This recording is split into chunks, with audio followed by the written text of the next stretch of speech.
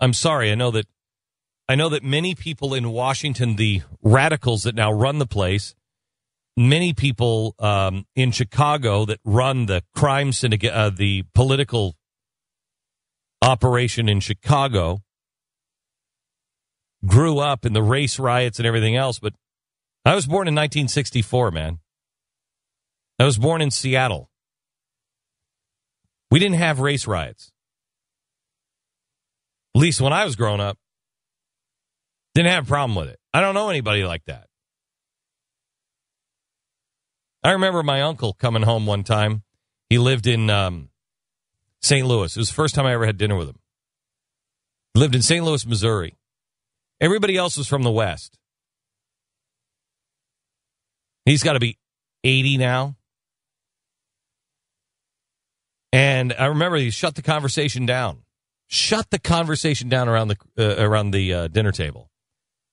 Because he started going off on what the inner cities were like back east. And how the African-American community is just tearing these cities apart.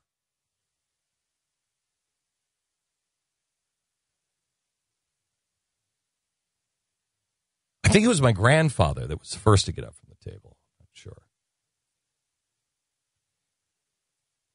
And my uncle was saying, well, you don't know. You don't know because you've lived out here. Really? Maybe that's a real blessing. Because I come to the table, and as I think most Americans, and maybe I'm wrong, I think most Americans come to the table without any prejudice, with malice toward none, and charity for all. If you're willing to do your fair shot, I mean, I got news for you. I don't care what color you are. I'll help you.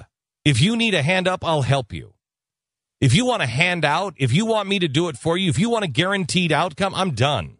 I'm done. I'm sorry. I don't have time for you. I got my own problem. I have my own children.